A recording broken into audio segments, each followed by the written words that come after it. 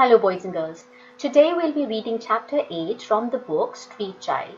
In chapter 7 we learned that Joseph himself had been at the workhouse for as long as he could remember. He felt as if he was born there. He knew of no other place. He too was there in the baby room with his ma. We also learned earlier that even today his ma was in the asylum. Ironically, even though for Joseph the workhouse was his world, he did not want to die in there. Tip, too, didn't know since when he had been at the workhouse. Jim realized that by now he had spent one whole year at the workhouse. The changing weather was a testimony to that fact. And then Jim realized that there was a little secret promise that had nestled inside him that began to flutter into life like a wild thing. Now that was the thought to escape from the workhouse. He had in fact also confided in Tip about his plan to flee, but the latter had warned him that anyone who was caught running away was thrashed every day until they were good, meaning they were beaten up till they completely gave up the idea. Jim tried to persuade Tim to join him in the event of them making an attempt to flee, but Tip was quite not ready for it. Jim, however, was quite adamant about his plan to escape. Chapter 8 The Carpet Beaters. Jim knew that he would have to make his break before old Marin did her rounds for the night. He had no idea how he was going to do it. At supper time, he stuffed his cheese in his pocket and Tip passed his own share along to him. At the end of the meal, Mr. Sisson stood up on his dais. All the shuffling and whispering stopped. He moved his body slowly round, which was his way of fixing his eyes on everyone, freezing them like statues. "I'm looking for some big boys," he said, "to help the carpet beaters." He waited in the silence, but nobody moved. Just as I would expect, a rush to help when there's sickness in the wards. A cold sigh seemed to ripple through the room. Mr. Sissons laughed into it in his dry, hissing way. "It might be cholera, my dears. That's what I hear. I've 2,000 mouths to feed here, and someone has to earn the money, cholera or not. Somebody has to buy the medicines. Somebody has to pay for the burials."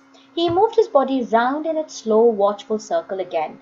"Plenty of big, strong boys here, eating every crumb I give them, and never a word of thanks." He stepped down from his dais and walked along the rows, cuffing boys on the back of their heads as he passed them. "I want you all up in the women's ward straight after supper, and you don't come down again till all the carpets are done." "What's carpets?" asked Jim. "Dunno," Tim whispered. "They come from the rich houses, and the women here beat 'em, and then they send them home." "I'm going with them," Jim said suddenly, standing up as soon as the other boys did. "A daft boy you are," said Tip. "He asked for big boys." "You're coming or not?" Jim darted off after the big boys, and Tip ran after him. They were taken into one of the infirmary wards. As soon as he saw the people in their beds, Jim thought again about his mother. Was this the room she had been taken into the night they arrived? He wondered whether anyone would have remembered her coming, whether anyone had spoken to her. The air was thick with dust and heavy with a rhythmic thudding sound. Lines had been strung from one end of the ward to the other, and carpets flung across them. Women and big boys with their sleeves rolled up were hitting the carpet with flattened sticks, and at every stroke the dust shivered in the air like clouds of flies. In their beds the sick people gasped and coughed and begged for water, and the old nurse shuffled from patient to patient and moaned with them and told them off in turns. The women in charge of the carpet beaters came down the row and stood with their hands on their hips watching Tip and Jim. The boys stood on their toes trying to reach the middle of the carpets with their sticks.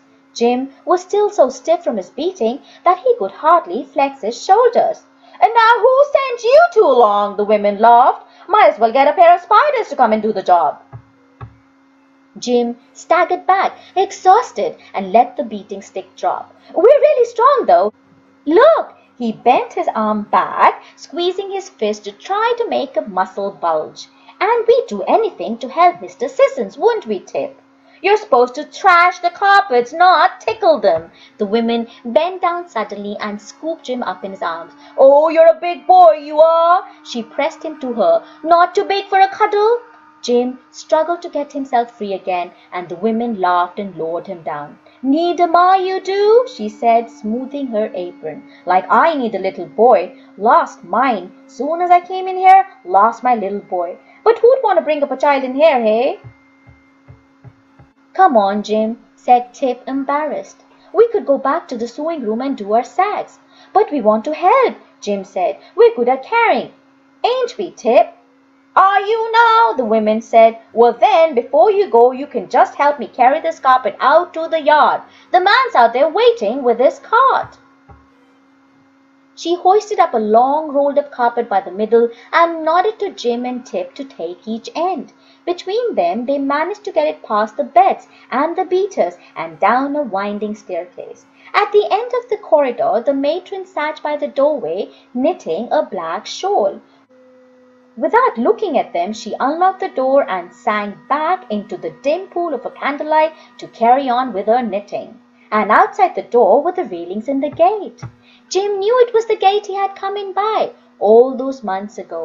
He could smell air, miles and miles of air. He could hear the voices of ordinary people in the street outside. He could hear the cries of the city. A man stood just inside the gate with a cart, and when the carpet woman called out to him, he came towards to help, calling something out to her that made her laugh. "Now you can run back in, boys," the woman said, pushing a hair under her cap. "And straight back to your sack-making, mind. No more carpet beating for you, little spiders, till you're twice your size. Don't you think so, Thomas?" Her voice was light and laughing, but the boys could see by the way she turned her smiling face up towards the man that he was a friend of hers and that she was far more interested in him than she was in them. When she followed him to the shadows under the wall, they knew that she had forgotten all about them. And Jim's wild thing was thudding in his chest. "Tip," he whispered. There was the gate wide open with the cart halfway inside it. There was the road and the gleam of lamplight and the clopping of horses' hoofs. He felt a rearing of fear and excitement inside him. This was the moment. He felt for his friend's hand and gripped it tight. I daren't, Tip whispered back. "Don't forget me, Jim." His hand slipped away. Far away in the back of his mind, Jim heard the scuff of boots on the snow and knew that Tip had run back into the house. Jim crept forward, invisible in the deep shadows, and stood hardly breathing just inside the gate. He heard the carpet women laughing quietly, and at that moment he took his chance. He slinked himself like a cat into a thin, small shape and glided out of the gate. He tiptoed along the other side of the railings and stood with his breath in his mouth till a cart rumbled past. He darted out behind it and ran alongside it until he was well past the workhouse, till his breath was bursting out of him. At last he fell, weak and panting, into the black well of a side alley. He was free.